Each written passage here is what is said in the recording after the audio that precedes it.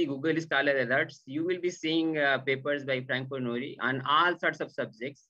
So he's a theoretical physicist, works in all sorts of fields, starting from quantum computation, condensed matter physics, quantum optics, complex systems, nonlinear dynamics. You name anything in theory, you will find his paper there.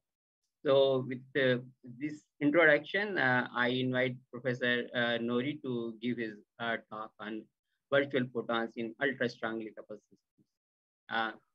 Oh, hello. Can you hear me? Yeah, we can hear you. Okay, great. So I would like to talk about, thank you for the introduction.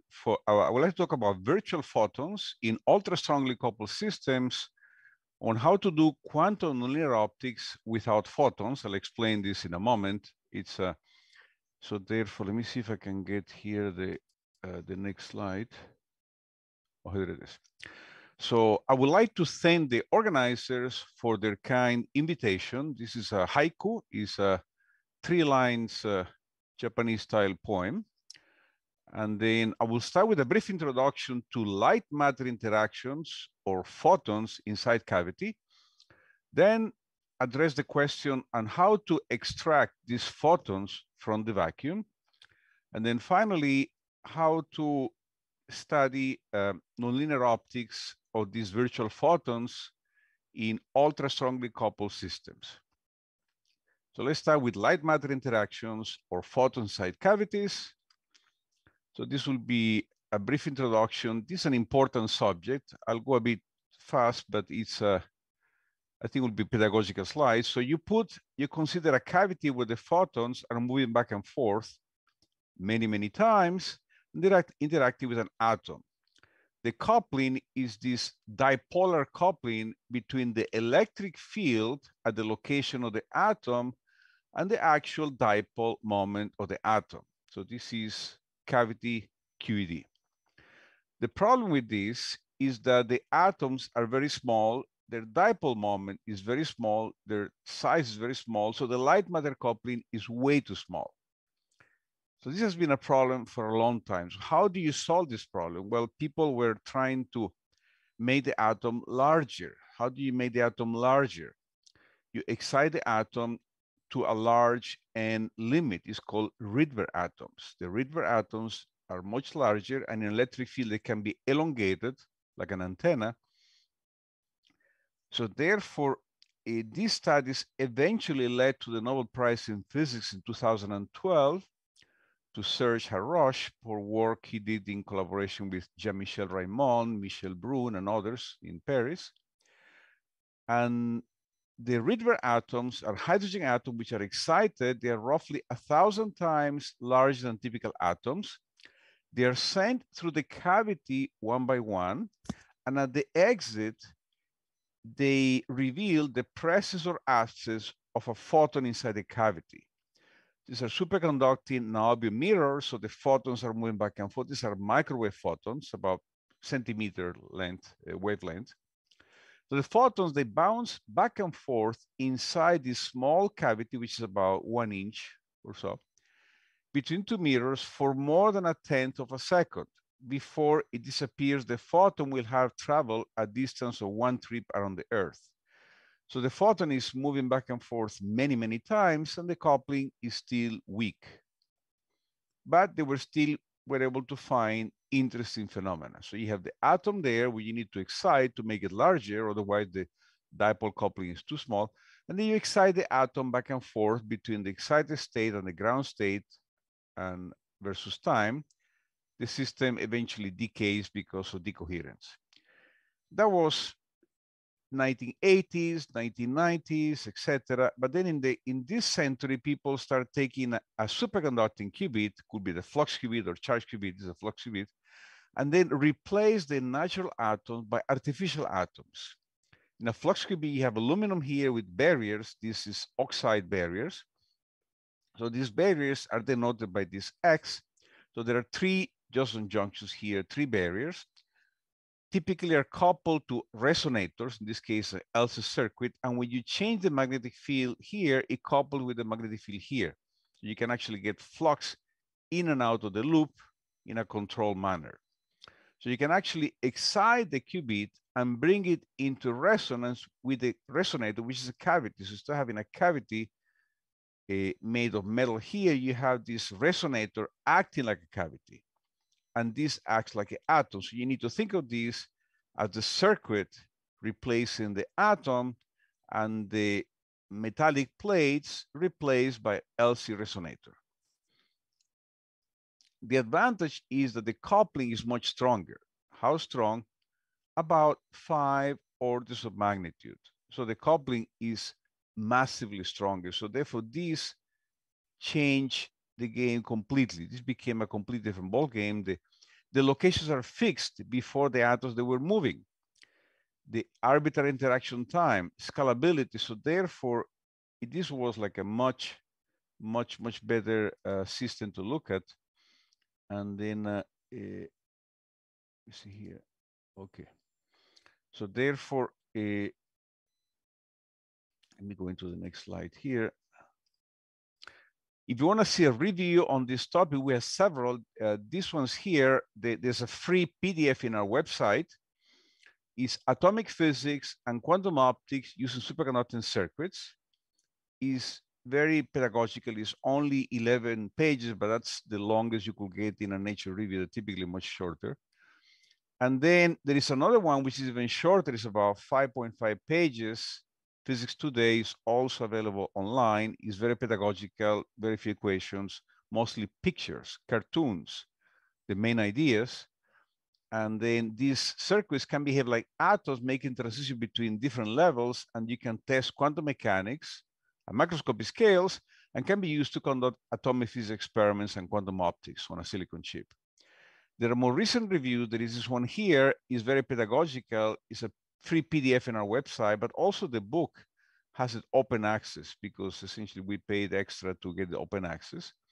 There is a very long review with different members of the group and collaborators on microwave photonics with superconducting quantum circuits. Is also on our website, but if you want to start with the shorter ones, 5 pages, 11 pages, you get the main idea. And this one is a fairly pedagogical introduction, about 38 pages. So these ones would be a good starting point. So let's look at the cavity here. So there are two-level system here. Omega Q is the energy difference. G is the coupling. Omega C is the cavity frequency here. And the photons here can leak out with this constant kappa here, or can decay directly from the atom. And these in the strong coupling regime, the coupling is stronger than dissipation. And then you can take a quantum dot, which is a particle in a box. You can see in the box, you can look at the photoluminescence. You have a spectrum here, which is green, but on resonance and off resonance with the cavity, it behaves different. So these different atoms could be quantum dots or superconducting qubits or different artificial atoms. They behave differently depending on how they are in resonance or not with the qubit here. So in the weak coupling, you can study Purcell effect, can be used for ultra low threshold lasers, single photon sources. You made the coupling stronger, you can look at this quantum Rabi oscillation where the two-level system can absorb the photon, the atom is excited, then emits, absorb, and emits, and absorb, and emits, and so on. This was the starting point for the second generation quantum technologies, which is essentially quantum computing, superconducting qubits, and many other systems in the past few years. But now people are trying to push even further. So the coupling to be stronger, not only the dissipation kappa or gamma, but also stronger than omega C and omega, essentially every frequency in the system.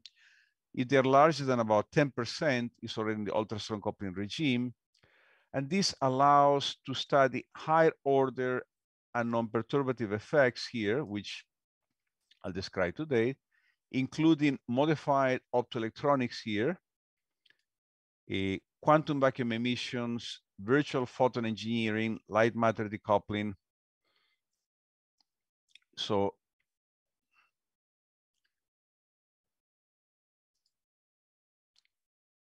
can you see one slide or two slides right now? You see one slide? Yeah, it's one slide only. Okay, and the pointer. Okay, good. Yeah, So we can a see that. review on the ultra-strong coupling regime was published a few years ago, and then the PDF file is available on our website. Otherwise, it's behind a paywall, but it's considered to be the publisher say the most cited review in the journal the first few years. So the key points are the following. Ultrastrong coupling can be achieved by coupling many dipoles to light or by using degrees of freedom whose coupling is not bounded by the smallness of the fine structure constant. The highest light matter coupling strengths have been measured in experimental Landau polaritons in semiconductors and superconducting quantum circuits. You see in a moment that as a function of time, the coupling keeps growing and growing. And with this ultra-strong coupling, abbreviated as USC, standard approximations break down, like allowing processes that do not conserve the number of excitations in the system, leading to a ground state that contains virtual excitations, which I'll describe in a moment. Potential applications include fast and protected quantum information processing, which is being explored, now. New types of nonlinear optics, which I'll be talking today. Also modify chemical reaction, which is a new field. Just people interested in this material science, in chemistry, and the enhancement of different quantum effects. So therefore, different groups are beginning to experimentally explore this in different regimes. The experimental systems are the following. No? It could be either intersubband polaritons, superconducting circuits, Landau polaritons, organic molecules, optomechanics. But these are recent developments. 2016, 18, some of them started earlier, but the strongest coupling have been quite recent. In the intersubband polaritons, you put aluminum arsenide, aluminum gallium arsenide, and in between you put multiple quantum wells, which you can think of them as a particle in a box. So therefore you have this two-level system, your artificial atom, you put a probe and a substrate and the control pulse, and you probe the system. And the two-level system is this particle in a box here. In this case, superconducting circuits, this form you put magnetic fields coupled to the loops here. There are Johnson junctions here. Or Landau polaritons that also have these confined wells. In this case, they're like parabolic confined wells, and you target a few energy levels there. Or between the metallic plates made of, in this case, silver, you put different organic materials, which are p-doped, n-doped, optical spacers, and then see how the system exchanges energies between the electric field inside the cavity and the actual molecule system. Also, people are looking at optomechanics, where there are essentially like very tiny cavities where the electric field is concentrated, becomes very strong, and then the light matter coupling becomes stronger because of this tiny volume where the electric field is confined. And as a function of time, you see that the actual coupling strength has been increasing. And then we have data on 2018, and we didn't update this plot, but you can see there's a trend going up in the strong coupling, ultra strong coupling, and a few examples in the deep strong coupling regime involving superconducting circuits, Landau polaritons, organic molecules. Organic molecules are still way below. Intersubband polaritons also below. Optomechanics is mostly the first two, superconducting circuits and Landau polaritons so far. And this is a summary of the different systems that people are actually exploring in order to see stronger and stronger light matter coupling. The popular models to study ultrastrong coupling system are the quantum Rabi model. This is the workhorse. This is the basic system to study This is without RWA, which means rotating wave approximation.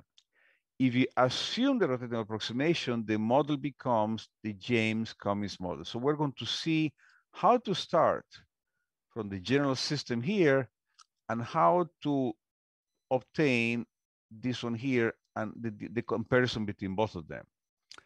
We're not going to discuss today the n atom version, but it's the same idea of the quantum Rabi model. When you have n atom, there are two variations, the decay model, Hopfield model, but there are the n atom version of the quantum Rabi model, and the James Cummings become the Tavis Cummings, but we're going to focus mostly on these two here for the time being to simplify the problem.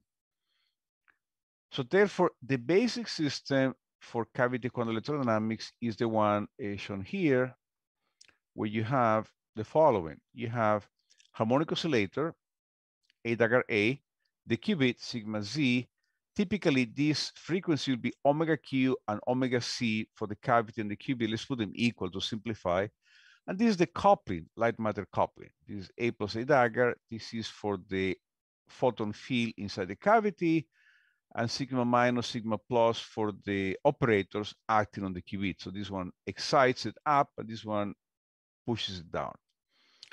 Of course, there are energy losses gamma, and then there is the interaction energy capital omega.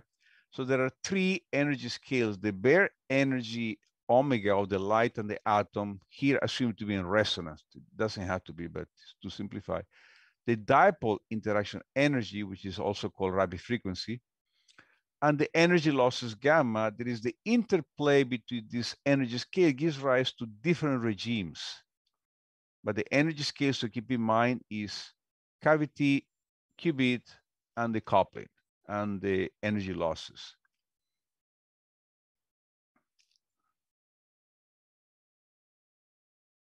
So therefore, when you increase the dipole interaction energy, also known as the Rabi frequency, you go from this weak to strong, ultra strong, and deep strong coupling, depending on how this energy compares with the decay, the losses, dissipation, with the cavity or qubit frequency. And then initially you see the Purcell effect, Rabi oscillations here, Haroche and Jean-Michel Raymond and Michel Brun and others, virtual photons dressing the ground state, and also a entangled ground state here. So there are different kind of physics that can be appreciated and seen when you increase the coupling here. The most studied one has been strong and ultra strong coupling, strong for the most part, ultra strong coupling in the past few years. The typical strategy is to start with good mirrors to have a low decay rate and Rydberg atom that have a high dipole moment. So you put them inside here, and then you heat them up, you put them in, interact, and you measure out. The more modern strategy is to have artificial atoms like particles in a box, electron in a box, or superconducting circuits, which are one-dimensional resonators, and then the small volume, the coupling can be very, very strong. The electric field is confined in a small volume. When you have weak and strong coupling, the light interact with the photonic reservoir, matter with the matter reservoir. But when the coupling becomes very strong, you do not have matter separated from light. They're all essentially smashed up together. They're very strongly entangled. So therefore, they interact with the photonic matter reservoir, but as a one unit, not as a separate units. So this is the review. As I was mentioning before, there are more details there. It's pedagogical review. Now, if you want to see more publications on this area, and there are also some presentations, some of these slides are there, PDF, PPT. They're all available on our website. Just Google publications, my last name, RIKEN, and they're all there in the ultrastrong coupling folder. Now let us introduce the properties of the light matter ground state. So we're going to start with the quantum Rabi model and the James Cummings model and try to understand how to describe this theoretically. We saw before a variety of different experimental systems. Now let's try to model it theoretically. So let's start with the full Hamiltonian. There is here resonator, qubit, and the coupling. This is the standard James Cummings model, but for the Rabi Hamiltonian, you need to add all the terms, including this one here, because we had A plus A dagger, multiplying sigma plus and sigma minus. So you get 4 terms. So therefore, if you want to see the Hilbert space of the system, you first start simplifying the problem. You take, let's take temporarily Rabi frequency to be 0. So therefore, so no interaction. So then now the atom and the light are independent. So therefore you have the field can have n photons. It was 0, 1, 2, etc., 3.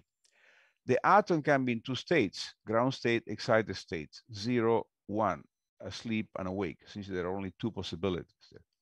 So therefore the system can be characterized very simply for the cavity with the photons and the atom. So there is no other possibilities. Now let's turn on this term and see what happens. When you do that, so in the limit, when the Rabi frequency and this coupling is much smaller than omega, you can neglect the higher order term, which are called counter-rotating terms, obtaining the James-Cummins Hamiltonian, also known as JC Hamiltonian. Now the excited states hybridize. So before you had 0, 1, 2 photons and ground states. Right now they hybridize. They split. Yeah, this plus state and this minus state. The ground state doesn't change because the ground state is the cavity, which is empty, and the atom, which is asleep. So essentially the ground state is just the lowest energy state, which is no photons and no excitations.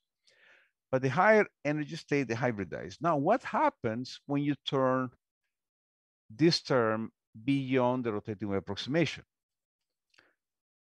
In this regime, the ground state is a coherent superposition of state with different number of beta excitations. So the ground state, sorry, is not enough 0 photons and the ground state. In this case, you're actually having state where there is 1 photon excited state, 2 photon ground state, even though you're in the ground state. And this is puzzling because this happens when you increase the coupling here. The coupling strength, omega, in terms of the cavity frequency and the QB frequency, you increase and eventually it begins to deviate. A small deviation. Here there's also a shift.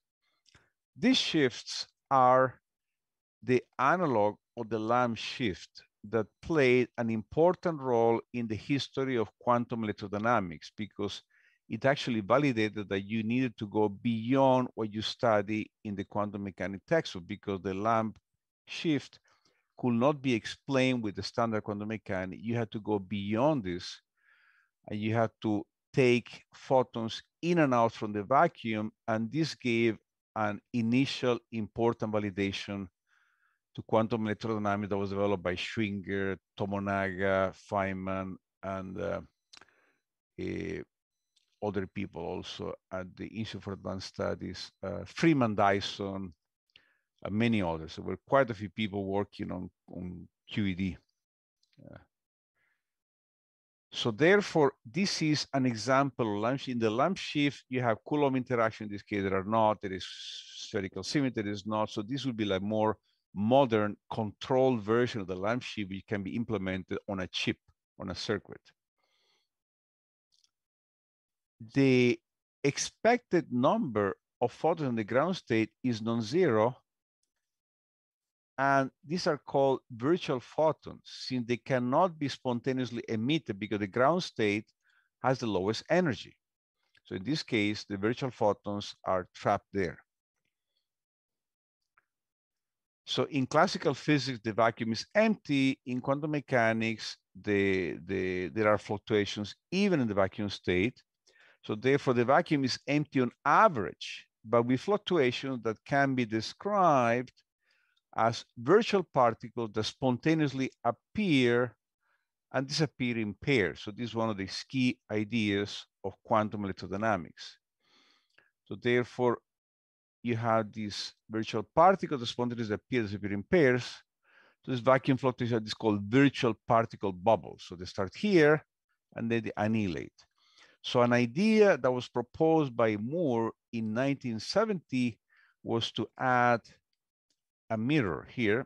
Sorry, I pushed it wrong. So the mirror is located here, and if you could oscillate the mirror very, very fast, like this, then you could actually break the pairs. And if you do that, then you produce correlated photon pairs.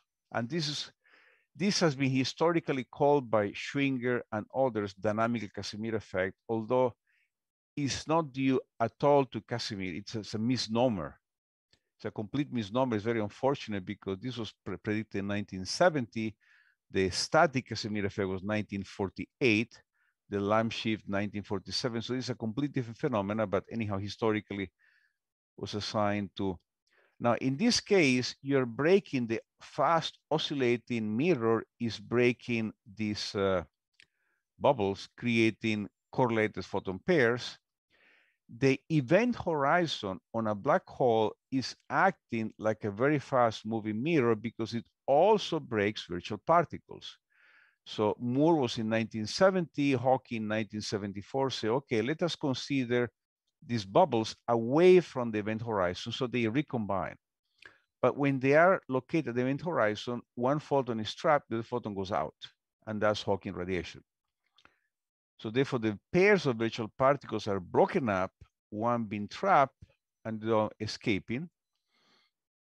And this is an example of so-called quantum vacuum effects. So the first one was the Lamb shift, 1947, where this energy could not be described by the usual quantum mechanics you see in textbooks. You had to go to QED. And 1947, then in these are physical phenomena due to quantum fluctuation that have no classical counterparts. The next one is the Casimir force, 1948, experiment done by Lamoriot in 1997, and also Federico Capasso has done some very beautiful experiments afterwards. So probably the best experiments right now would be Federico Capasso on the Casimir effect. Then the dynamic Casimir effect involves the oscillating mirrors, and there are also the Hawking radiation, Unruh effect, etc. These are all described in a unified manner in a reviews of modern physics, which we published some time ago. And then we tried to, the question I was asking at the time with a collaborator and a couple of postdocs in the group is how to relate these effects. We all know they're all due to quantum fluctuation, but how to link them together. And then we were linking on them from the point of view of quantum optics, which is unusual. Most people think of them in terms of relativity or space-time. It's like quantum optics, you can consider here the non-degenerate parametric amplifier, where there is a pump, nonlinear medium, and a signal and an idler. So the principal parametric amplifier, the pump photon is down-converted by nonlinear medium into a signal and idler photon, and the frequencies here add up to that of the pump photon. So you get this down conversion. So we found ways to go from the parametric amplifier to the Unruh effect, to the Hawking radiation, to the Casimir. I'll be going very quickly here. There are relationships between them, which I don't think has been described like this anywhere else besides in our review. So this is kind of more of an original. Counterclockwise, you start with the parametric amplifier. So you start with the single mode of the vacuum. They share the same form of Bogoliubov transformation. This transformation to allow you to diagonalize the Hamiltonian is a rotation, essentially. It's a rotation of operators. And they both exhibit two-mode squeeze states using the language of quantum optics. And then the Unruh effect is in turn connected to Hawking radiation through the equivalence principle relating inertial and gravitational acceleration. And there is an exponential redshift. The Doppler shift of the field modes near the black hole horizon produces a Bogoliubov transformation. Again, it's a rotation of operators that are identical to those, the ones of the Casimir effect, provided the mirror trajectory is given by some equation in our review. And then you can obtain essentially identical Doppler shift, leading to a thermal spectrum of the emitted radiation. And then finally, the dynamic Casimir effect, that should be called the Moore effect, and the degenerate parametric amplifier can be related by considering the case of a single mode cavity with a sinusoidally dependent boundary condition. So all these effects can be understood from the point of view of quantum optics. These effects were first discovered in seemingly unrelated context, but this universal description of quantum amplification provided by this Bogoliubov transformation, this rotational operator, suggests these mechanisms are indeed very closely related, which people know, but I mean, we try to do them in a more quantitative manner. So now, from all of these, let's focus briefly on the dynamic Casimir effect here. These can be studied with superconducting circuits by putting a squid here, the superconducting quantum interference device. You put here two junctions here, you put a magnetic field oscillating very fast, gigahertz frequencies, and then you're effectively creating a mirror that oscillates very fast, but it's not a mechanical mirror. It's an electromagnetic mirror that can oscillate at significant fraction of the speed of light, like a quarter to a half or so, even higher. So therefore, this is a way to force these virtual photons to be emitted, and this has been measured, has been seen in collaborators in Chalmers in a beautiful experiment they did, because this creates a non-adiabatic modulation of the Rabi frequency. So therefore, instead of having a mirror oscillating very fast, creating these correlated photon pairs, was replaced like a quantum emulator or quantum simulator or quantum analog computer. The mechanical mirror was replaced by two junctions acting like a superconducting quantum interference device, and then oscillates very fast like a fast mirror, creating photons in the coplanar waveguide. Now let's switch gears into a brief history of optics, not a brief history of time. So therefore, when people had very many photons, they were studying them using classical optics. Over time, people were studying few photons using quantum optics. And in the past recent times, people have been interested in single photon generation, single photon detection. So this is all quantum optics. And as you can see here, if you start from many photons, few photons, one photon, it's clear that the future of optics, the next natural step, is to do optics with no photon, which I'll call it Zen quantum optics or vacuum quantum optics, where you can actually use these virtual photons in order to obtain interesting effects. And it's a natural progression from many photons to few to one, and the next step to zero. So now let's go into how to do quantum optics with no photons here. No real photons, but virtual photons. This work done in collaboration with Anton Fritz-Kokum, who is a former postdoc right now, is a faculty at Chalmers University. And these are former postdoc, one of them is still, but they all became faculty. This is Professor Savasta, Di Stefano, Macri, Stasi, they're all left and moved back to Italy. And then a collaborator, Adam Miranovic in Poland, who is a long-term collaborator in the group. So one example of the kind of thing you can do with this kind of quantum optics is to consider two atoms in the ground state and one photon in the cavity, and this photon could excite both atoms. This is typically not possible because one photon typically cannot excite two atoms simultaneously, but in the ultrastrong coupling limit, you can briefly borrow a second photon from chance fluctuations in the vacuum within the cavity via this virtual transition here with this dashed line. It's a virtual transition. And then it can decay via virtual processes into this state and then this state here. This can be studied analytically, this can be studied numerically, perturbatively, and then things match nicely here.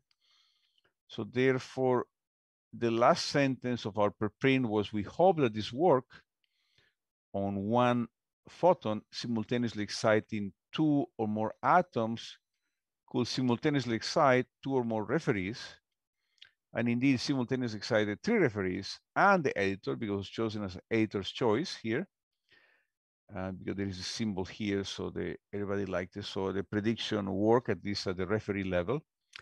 So the key here is to consider the cavity resonator mode is this one here, A dagger A, omega C, and the intracavity field operator is A plus A dagger, that's X here.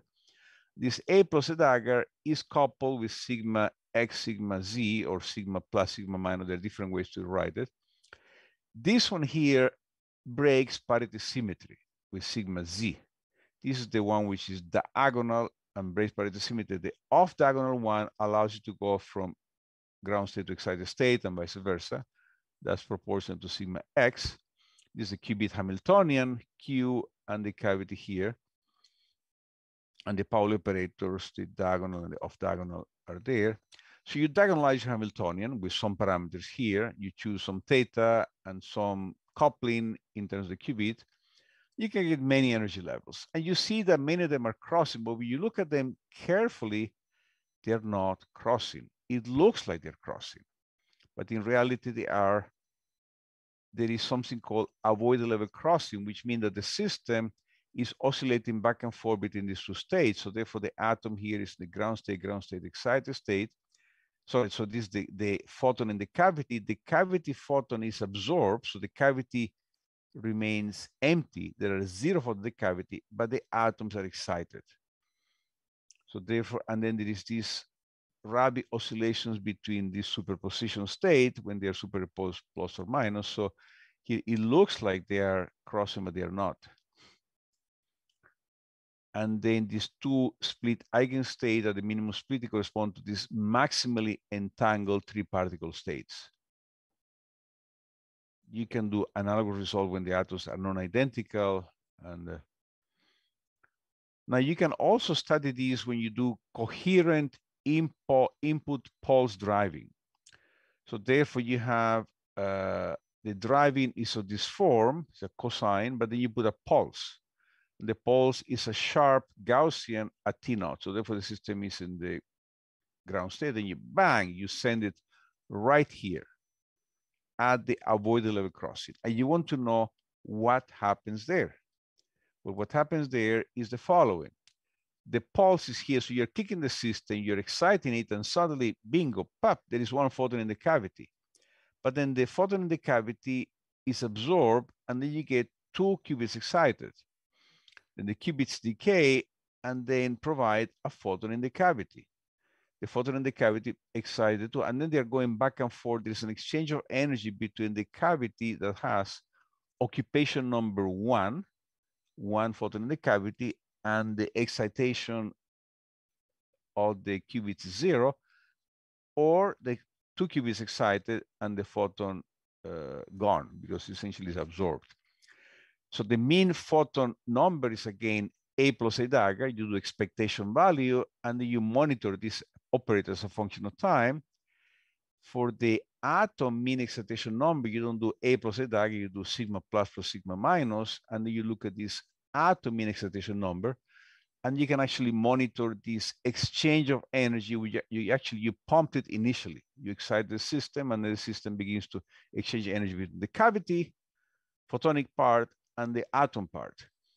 This is with no damping, so it never decays, but in reality, there is damping. When you are damping, essentially the oscillations eventually go down over time. And you can see how the 2-atom correlation function behaves. With some decay, there is some slight shift over time, but they typically follow each other here. So now we propose a physical process which is analogous to spontaneous parametric down conversion, where one excited atom directly transfers excitation to 2 spatially separated atoms with probability approaching 1. The interaction is mediated by the exchange of virtual photons rather than real photons. This nonlinear atomic process is coherent and reversible.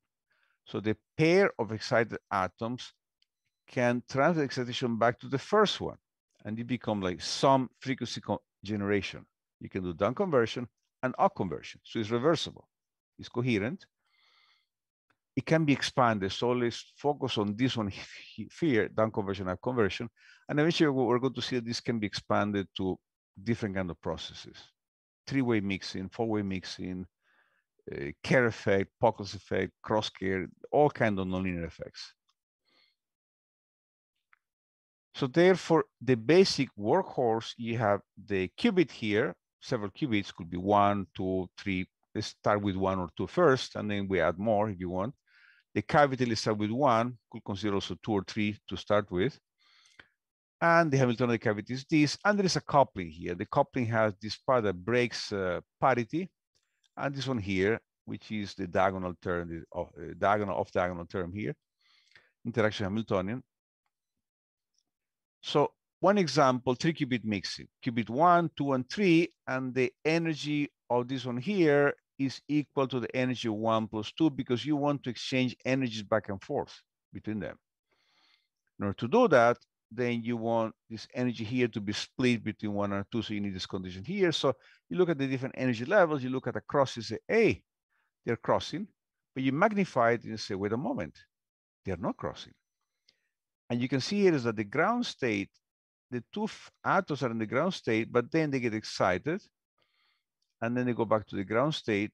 So therefore, there is here an exchange of energy between these two atoms that decay, exactly these two atoms that decay and then to the ground state, exciting the third one. Here it is, exactly. So therefore, the third one is in the ground state, but then it gets excited because it's absorbing the energy of the first and the second one.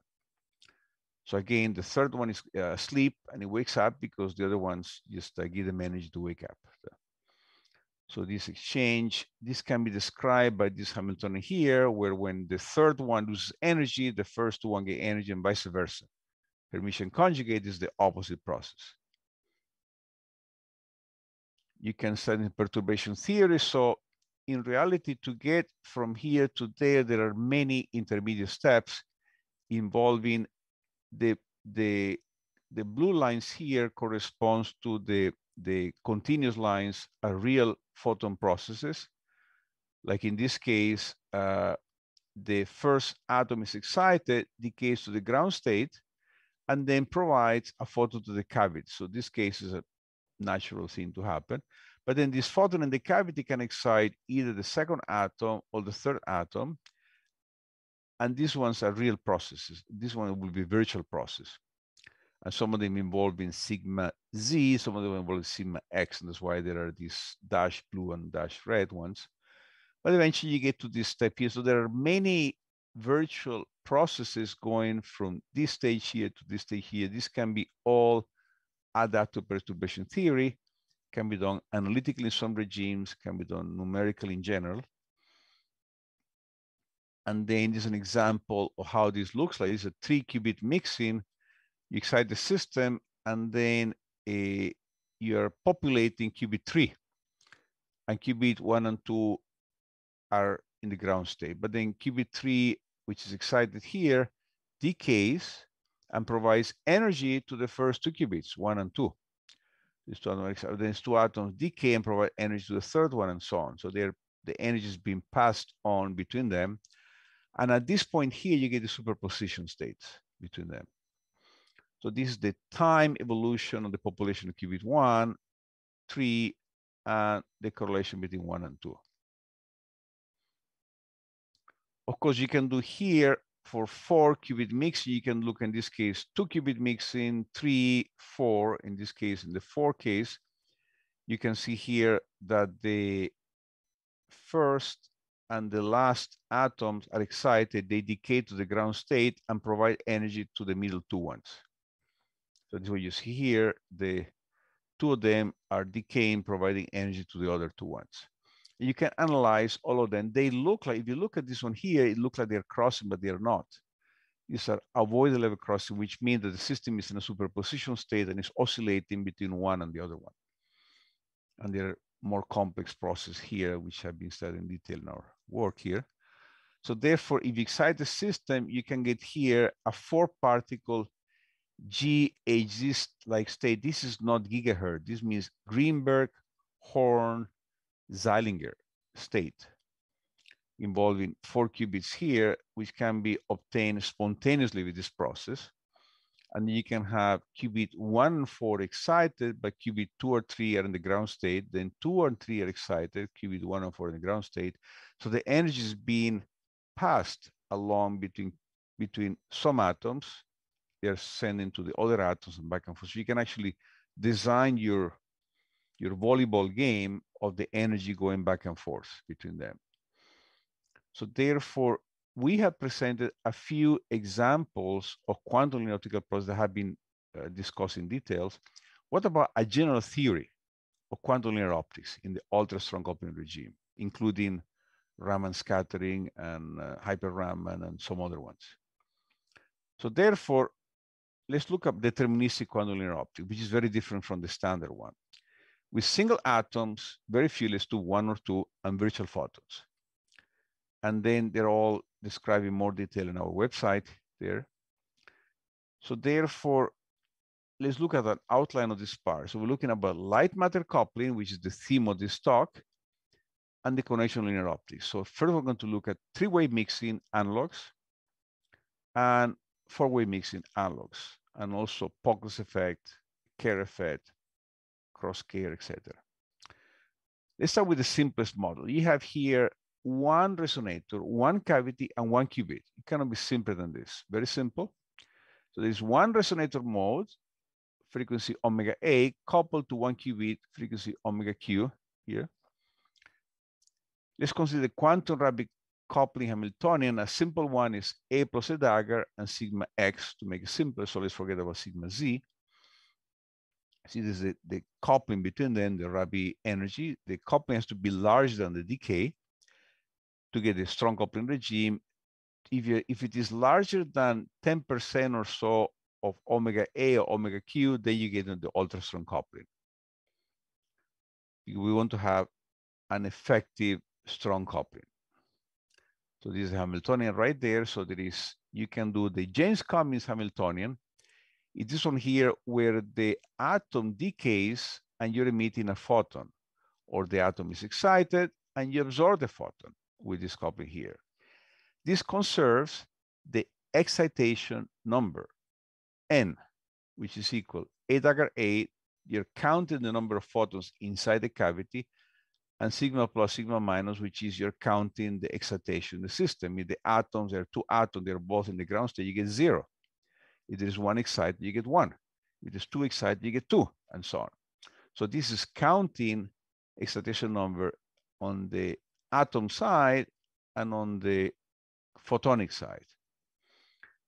In the quantum Rabi Hamiltonian, then you have A plus a dagger and also sigma minus sigma plus, both of them. This conserves parity, which is e to the I pi n, which is this one here could be 0, 1, 2 is an integer here, conserve this number p. In general, there is the generalized Rabi Hamiltonian, which has no restrictions on the excitation number. So they're essentially, this is the most general case, and this is the one we're going to consider here. We have A plus a dagger, and you have sigma x, sigma z, with a general angle between them. And this angle can be rotated.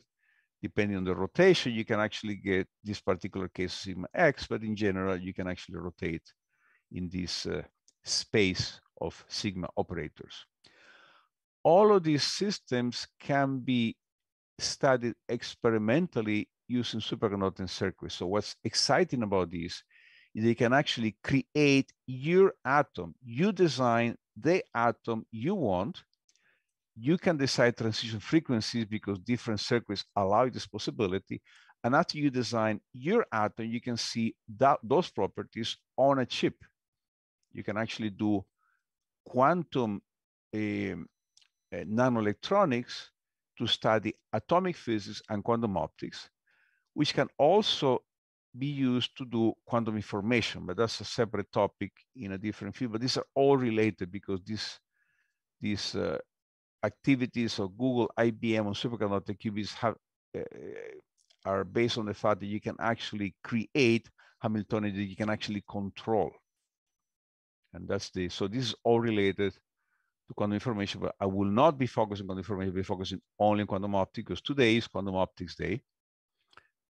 Now, but when we need to connect to classical nonlinear optics, classical nonlinear optics, you take the polarization in a nonlinear medium, and then you consider the higher order term, but these terms, E squared, E cubed, They only become relevant when there is high intensity light.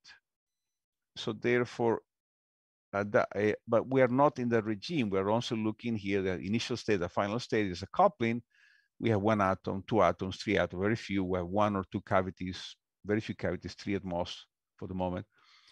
So we have an effective coupling between two system states, which are initial and final, mediated by higher order processes with high virtual photons that bring us to the initial state, to the final state. You get these arrows that we saw before. In classical nonlinear optics, you look at the second harmonic generation, you look at this term, the E square, you write the cosine square as like this, and you can see that you get the 2 omega. So you get an omega in, you get 2 omega out. Actually, second harmonic generation was invented at the University of Michigan, very close to my office there, by Peter Franken and Gaby Weinreich and Ward and company, John Ward. That was many years ago, probably 50 years ago, the anniversary. So nonlinear optics started there in Ann Arbor, Michigan, and then, but now we want to bring it to the 21st century. We want to do it not just the classical, we want to do it with this coupling here. So you start with this initial state here, and then you can go, the excited atom E can decay to the ground state, providing a photon to the cavity. And then you can borrow a photon from the vacuum fluctuation, and you go to the state here. Or you borrow the photon from the vacuum fluctuation to the cavity, and then this photon goes here, and you can get another photon you get here. So the excited atom provides the second photon you get here. There's a real transition with real photon. The standard one, these are virtual ones. That's why they are dashed. So therefore, the red involves sigma z, which is one here. And these are virtual transitions, the blue sigma x, which are the real ones. Dash ones, and is not conserved because you're taking photons in and out of the vacuum. The solid ones, they conserve the number of excitations. So in this case, the atom number, say excitation was 1, goes to 0 in the atom, but then you get 1 photon. So the n was 1, the n continues 1. In this case, the n increases. So this is a simple case, but it can become far more complicated. So you start with the initial state, which is ground state 2 photons, and you get the excited state 0 photons. It is an effective coupling that can be derived analytically. And in this case, the frequencies must satisfy some condition to be able for this to happen. So therefore, single photons, no external drive now. In the classical case, you need to have a strong pump. In nonlinear optics is a different case. Now we're looking about deterministic processes. In the classical case, these are low efficiency nonlinear optics. This is a problem always in nonlinear optics. The efficiency is low. We're only considering 2-level atoms. In nonlinear optics, they consider multi-level atoms. The photons are localized in resonators now, and before they are like propagating waves. So let's consider three-way mixing. Three-way mixing can be, there are many different cases here. Could be general three-way mixing, which is 2 omegas added up, one like this. So this will be some frequency generation, or difference in frequency generation, this one here, or degenerate three-way mixing, which is also known as second harmonic generation, SAG, or up conversion, UC, or second harmonic generation, which is also known as down conversion here. There is spontaneous Raman scattering, stimulated Raman scattering. There is the Stokes and anti-Stokes stimulated Raman. So there are many different possibilities. These get more complicated. So let's talk with a simpler one, which are like down conversion, up conversion. The other ones are described in our papers here.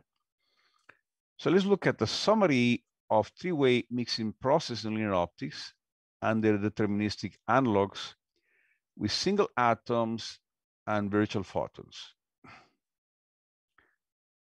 So here there are many cases, but let's start with the first column. So there is here, the process can be degenerate or non-degenerate. And in this case could be either up conversion, second harmonic generation, or down conversion, second harmonic generation. If it is non-degenerate, it could be spontaneous Raman or stimulated Raman, either Stokes and anti-Stokes, could be some frequency generation, different frequency generation. So there are many different cases. So let's focus only on the cases inside this box that looks like a vacuum. So now things are simpler. So the cases there are down conversion. To make it simple, consider one resonator, 1 qubit. To make it simple, two resonators, 1 qubit, or one resonator, 2 qubits. But you can put 3, 4, whatever. But let's start with 1 or 2 of each. There are some conditions. The qubit has to be twice the cavity frequency, or in this case, one cavity is twice the other, to be able to exchange energy. And in this case, we saw this before. The excited atom decays and provides 2 photons to the cavity because it can do it. The conditions are there. Once you understand down conversion, you understand a conversion because it's exactly the same. You reverse the arrow. Instead of going 0e to 2g, you do the exactly opposite. So this is exactly the same, but you're flipping the arrows. And the rest is the same.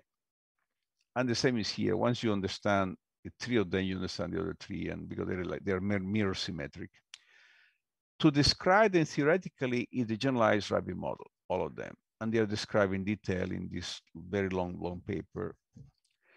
These processes here change the number of excitations by 1. So they require the generalized quantum Rabi interaction. So this requires the ultra-strong coupling limit. And this considers essentially every case in nonlinear optics we could think of. Or actually, there are some other ones, but essentially, I'll show you in a moment, but there will be many cases here. Let me see if I can go to the next slide here. So in this case here, the left panel shows all these virtual transitions that contribute to the down conversion process, which is second subharmonic generation, from here to lowest order. So you have a photon here that splits into 2 photons into this cavity here because the frequencies are lower. So this has higher frequency. Essentially, the frequency of resonator A is twice the frequency of resonator B. So that's why this photon can provide 2 photons in this resonator, and the atom remains in the ground state. So the atom doesn't do anything. And then the blue solid arrows might transition that do not change number of excitation. These are called the James-Cummings model. These are the standard ones. The blue dash ones correspond to transitions that change the number of excitations by 2. So these are non-James-Cummings terms. These are called quantum Rabi model. And the red dash arrows show transitions that change the number of excitations by 1. These transitions are mediated by the additional terms in the generalized Rabi model. So as you can see here, there are different kinds of processes. Like in this case, the photon here excites the atom, so it's a standard blue transition here. And then this excited atom here decays to the ground state, providing a photon here. But in order to go here, it needs to borrow a photon from the vacuum fluctuation. That's why there's a dash red line here. And there are many other transitions that can be understood one by one.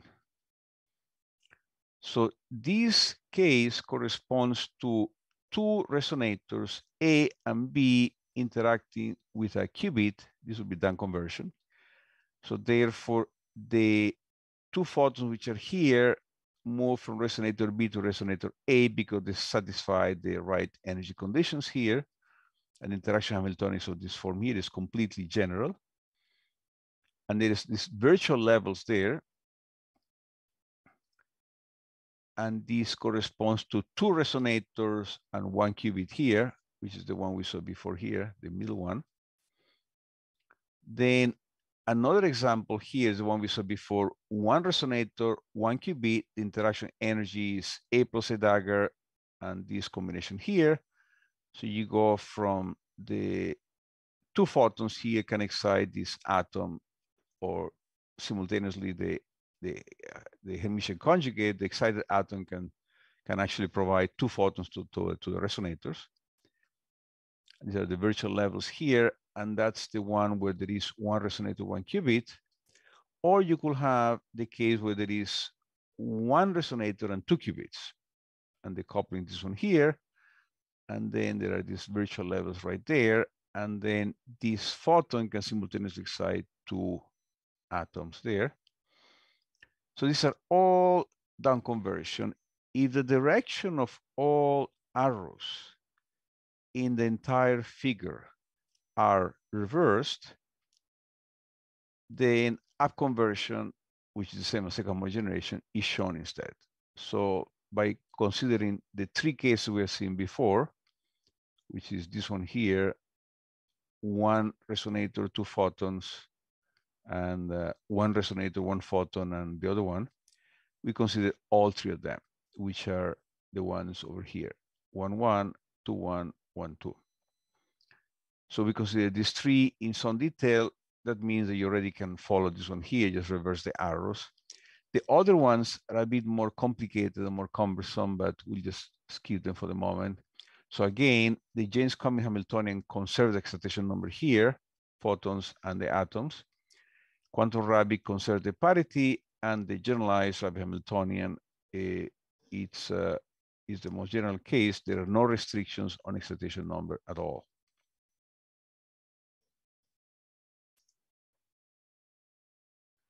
All of these models can be experimentally realized using superconducting circuits and also other systems.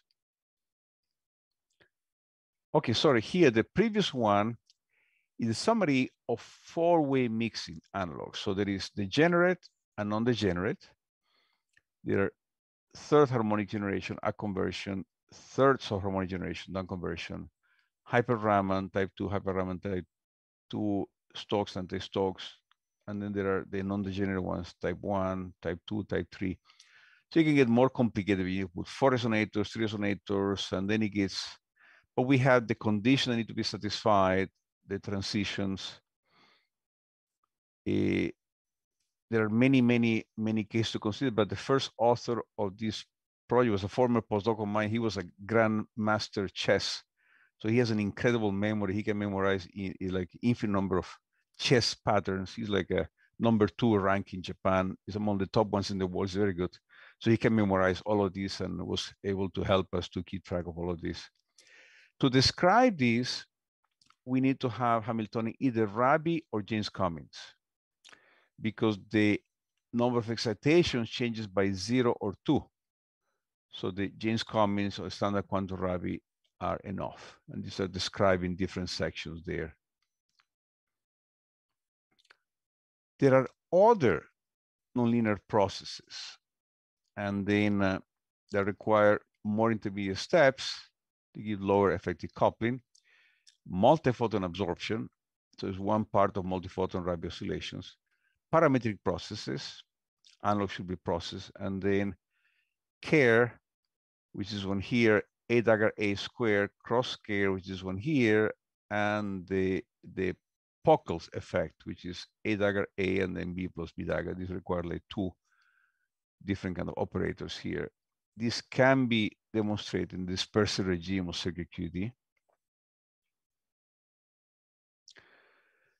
So therefore, let's look at a summary and outlook here. So therefore, we have been describing systems that have single qubits and resonators, which are either in the ultrastrong coupling regime or close to it. This can realize analogs of many nonlinear optical phenomena, including 3-way mixing, 4-way mixing, higher harmonic, higher subharmonic generation, which is up and down conversion, multiphoton absorption, parametric amplification, Raman, hyper-Raman scattering, care, cross-care effects, Pockels effects, etc. It's really like a very systematic study of many, many different effects. The analogs rely on effective couplings. These effective couplings are mediated by higher order processes involving virtual photons between system states. It's like when you do QED, you get 2 electrons interacting with each other, but there is this intermediate vector boson, which is the photon between them, or you have 2 neutrons interacting with this pion, which is your intermediate process there, or 2 quarks interacting gluons, or many other processes that require these virtual particles, which are like the that make the systems interact with each other. Of course, the effective coupling becomes weaker the more intermediate transition steps there are. But in the ultra-strong coupling regime, it can remain strong enough to overcome the coherence. So that's why there is a race among different platforms to experiment to be able to move in this direction and they be able to probe these effects, because the effects are weak now. Some of them have been found, but they're still weak. So the goal is to eventually make them stronger and be able to explore this phenomena. And these involve single photons, no external drive, deterministic process, only two-level atoms. So these are different than before. In the classical case, there are many, many, many photons. You need an external drive. They're non-deterministic and involve many level atoms. And this can also provide new ways to create useful entangled states like W states, G, HG states, and some other states. And experiments on these systems are in process. So therefore, I thank you for your attention. Thank you very much, Professor Nori. It was a wonderful talk. You explained such a complex subject so nicely. I think students must be having a lot of questions. So it's open for questions, comment, and students can ask by unmuting themselves, or you can go to the chat box also and see the question there and answer. So I'm looking at the first question here by Shaina Gandhi, is how to make an experimental setup to observe the energy levels of a particle in a box. This can be done in different systems. The standard one is semiconductor quantum dots via spectroscopy. So therefore, you put light and you can excite the system and you can see spectroscopy, or we saw before photoluminescence. The quantum dot has a photoluminescence signature, which is outside the cavity, and a different one inside the cavity. But inside the cavity, it reacts very differently if it is in resonance with the cavity or outside resonance. So spectroscopy is the way to see the energy levels. Also can be probed via, in the case of superconducting circuits, via essentially in the circuit via voltage probes. So therefore, okay, so therefore, how oscillating mirror can stop annihilation of particles? So this is the second question by Surachita. Okay, yeah. That refers to the Moore effect. What Moore predicted, and it was seen experimentally, it took 40 years to be seen because people were looking at mechanical mirrors, but it's very difficult to do mechanical mirrors that move at relativistic speeds. So it's better to do electromagnetic mirrors because there is no mass involved. And the superconducting electronics, does not, most electronics operates in hundreds of megahertz, maximum few gigahertz. But it's very difficult to do it eventually. Intel has been spending billions of dollars to go a few gigahertz. Superconducting electronics can go easily 10, 20, 50 gigahertz easily. So therefore, it can get to very high frequencies. So therefore, so the oscillating mirror, what it does is to prevent these virtual particles from recombining. That was the prediction. I was tested experimentally by groups in Chalmers, Finland. There are several groups who have seen this in the past few years, including more recent experiments in Chalmers last year. Beautiful, beautiful data, which is just stunning. So therefore, this can be done with superconducting circuits. Now, question number 3 by Shaina Gandhi again is, how can we practically control the number of photons? Or these people can know, especially I'm talking to experimenters all the time, they know when there are 1 photon in the cavity, 2, 3, 4. And for superconducting circuit, we're doing some experiments now where they go from 1 to 10, but when there's 1 to 6, the response is linear. When you get to 7, 8, 9, 10, there's a nonlinearity. So we're trying to tell them, you go to 11 or 12 in the resonator of the qubit. So this can be monitored. One way to do it, if you have a Cooper per box, you have a capacitor. The capacitor changes the electric field. So essentially, you're pushing charges in and out of the box.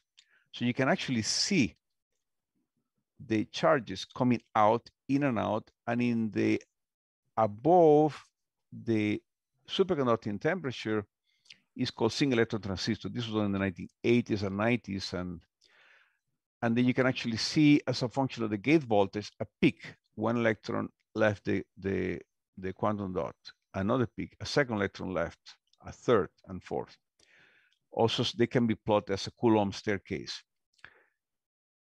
But when you change the gate voltage, you can see one electron at a time. But once you go below the superconducting temperature, you do not see one electron at a time coming in. You see Cooper pairs, you see 2 electrons. And this can be seen because there is some when you go below TC, there is some gap. So some of the energy levels, so you can go from 0 extra electrons in the, or N, to N plus 2, N plus 4. So you can actually monitor single electron coming in out of the box, Cooper pair for the charge qubits, or 2 in the superconducting case. In the case of the flux quantum, you can monitor each flux quantum, 1 phi naught, 2 phi naught, 3 phi naught. In the case of the cavity, 1 photon, 2 photons. All of these single electron transistor, single flux transistors, these are all controllable. And then just like last question in chat box. Yeah. Just like product of A and A dagger. Oh, just like product of A and A dagger produce the photon number of the operator. No, in the case of the, exactly. So therefore you need to, when you multiply sigma plus and sigma minus, you can write it in terms of sigma X and sigma Y. Essentially, you're counting the number of excited atoms. So therefore, if you do this product, you could see that if one atom is in the ground state, and then the product gives 0. It doesn't matter if it is one or the other one. So therefore, it's you can just consider different cases. You can count them. And then how this process of SPDC. What SPDC is? Spontaneous parametric down conversion. Okay, okay. Yeah. Means analog is affecting the presence of more photons than one. Okay, essentially, we are here considering the cases of 1, 2, or 3 photons, and then we did consider on the table. It's what's the effect of the temp? Oh, in this case, we're considering T equals 0, because what the temperature does is to mess up the quantum effects, because you have K Boltzmann T. K Boltzmann T is larger than H bar omega, then you're smearing out the quantum effects. That's why, for instance, for superconducting qubits, the experiments are done between 10 millikelvin, 50 millikelvin, 20 millikelvin, is to be able to remove the thermal effects, and then you can get some beautiful, nice quantum effects. If you put too much thermal effects, it's going to be messed up. So I think we took care of. Yeah, we have chat box. We have taken care of. If there are any questions from participants, they can unmute and ask. And we can take 2-3 questions. Yeah. Excuse me, sir. I have a question. Yeah. So, for different types of transitions, you have used like JC model or Rabi model. How did you decide which model to be used for different transitions? You need to see. You typically start with the most general model, and then if you see that n changes between 0 and 2, then you say, okay, fine. I do not need to use the Howitzer. I do not need to use this big canon. I can just use a simplified model, because the extra terms provide no new information. So you could, in principle, use all the time the most general model to cover all your bases. But then you realize that, look, for all these processes can be described by the simpler model. So you use the Occam's razor criteria to stick to the simplest model that can describe the phenomenon. And that's why we just simplified in the second table. Okay, thanks. So, one more question. Like these transitions are very less probable, right, to occur? Like, yeah, sorry, compared to the other transitions, say one resonator 2 qubit, like say 1 GG going to 0 EE. The transition is less probable than 0 GE transition, like 1 GG to 0 G.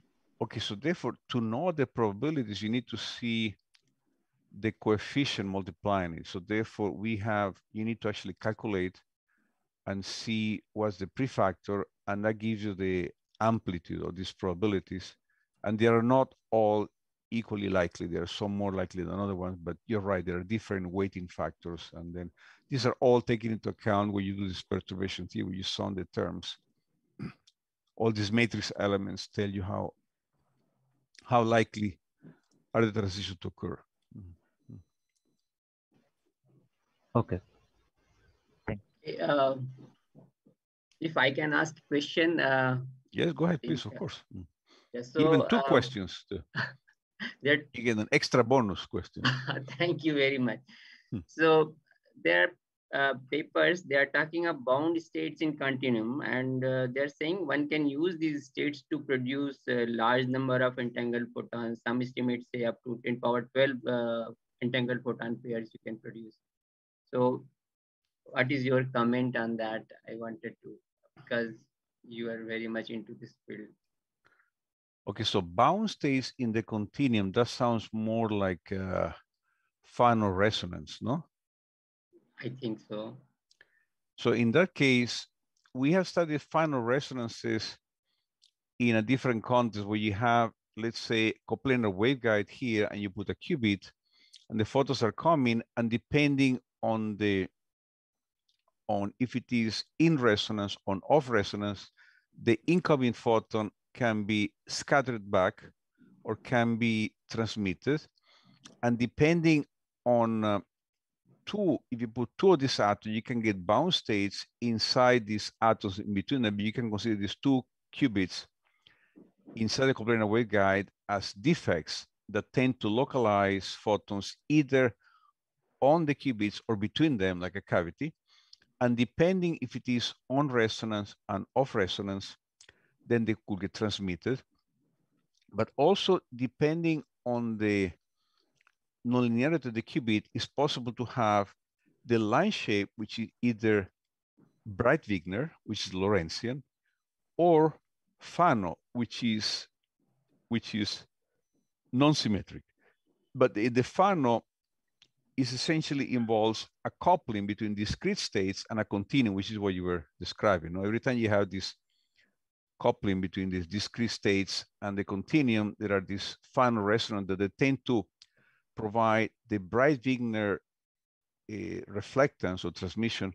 Instead of being a Lorentzian, it tends to be tilted, asymmetric, and the symmetry has to be, it relates to this coupling between the continuum and the discrete or the bound states. So we studied this in other papers when we were trying to study photon bound state interaction, but in that case, they were like in a coplanar waveguide. You can imagine them to be inductor capacitor, like a LC resonator chain, and then you put one qubit or two qubits, and there is interesting phenomena like interference effects, interferometry between them, trapped photon states between the two qubits, and in some cases you can actually probe the bound states with the continuum, and that gives you the final resonances. Thank you very much. There one more question in the chat box. What is the maximum ratio of Rabi frequency and photon frequency mode that has been achieved in cavity QED?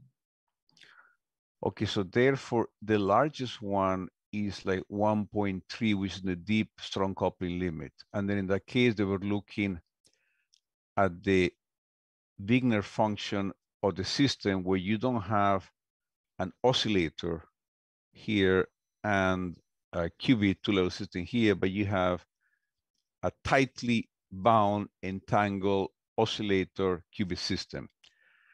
And then there is a very interesting question here. Is there any software simulator to simulate optics? There is a very useful software which is used by many students and is highly recommended here, which is called, I was going to talk about it, essentially it's called QTIP.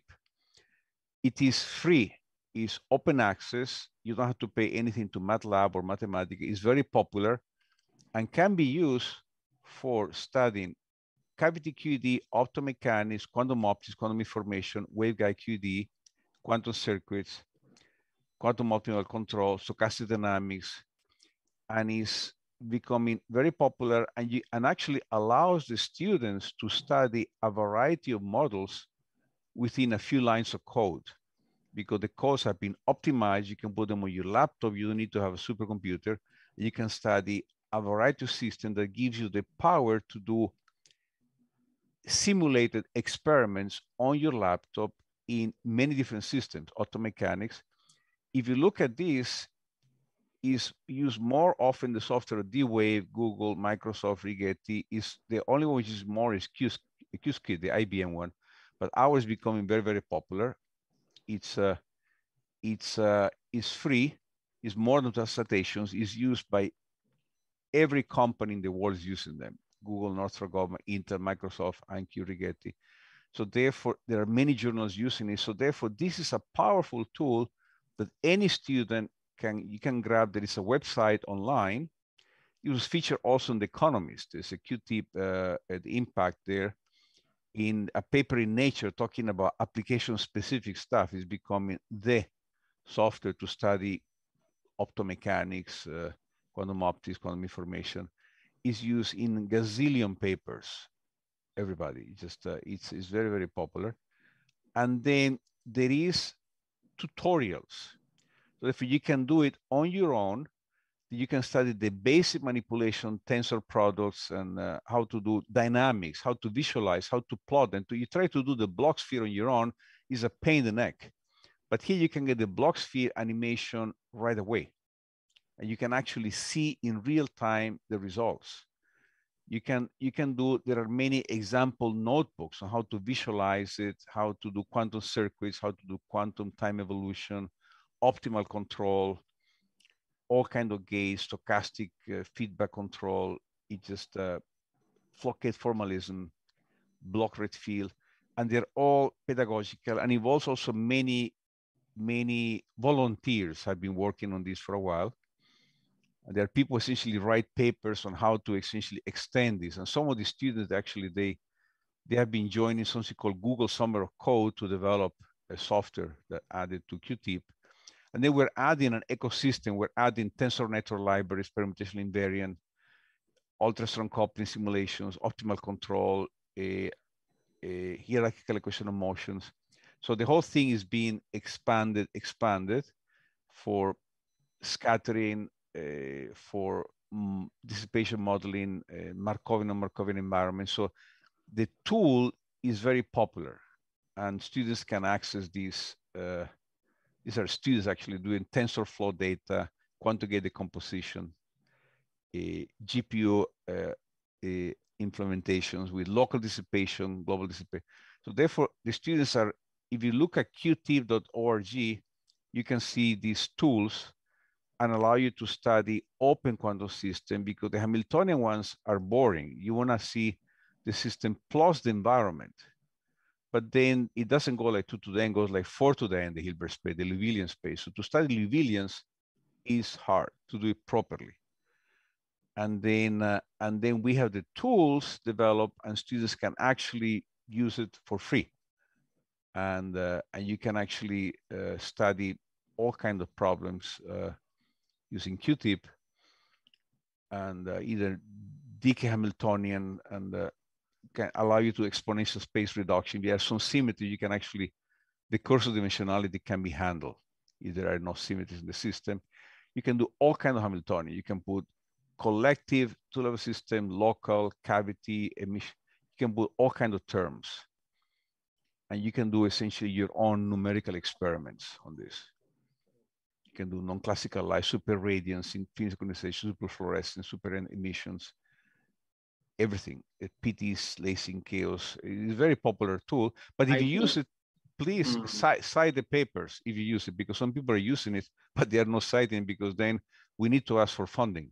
We need to tell the funding agencies, look, give us more funding, because this can be used for many different cases. So if you use it, please cite the original 2 papers on QTIP. And then I thank you for your time and thank you for the invitation. Thank you, Professor Nori, for very useful information to students regarding QTIPs. I think they will be using it and they will be referring also after using it. Okay. Good. So thank you very much. And other questions, they can send email to Professor Nori, and I think he will find some time to address those questions if they have questions. Thank you very much. Okay, okay. Thank you very much. Okay. Bye-bye.